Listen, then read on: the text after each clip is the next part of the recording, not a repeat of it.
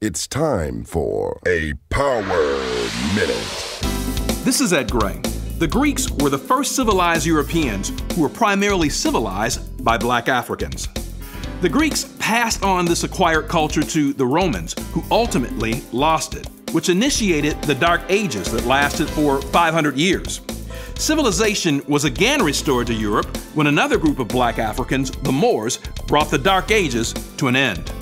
In trying to hide the truth, white historians promote the lie that it was the Europeans who gave civilization to Africa, when in fact, this is a total reversal of the truth. It is in believing a lie about our true history that we as African Americans suffer from low self-esteem and tend to accept less than our privilege. Commit to reading books about your history. A book I highly recommend is entitled The Story of the Moors in Spain by Stanley Poole. Read. I'm Ed Gray.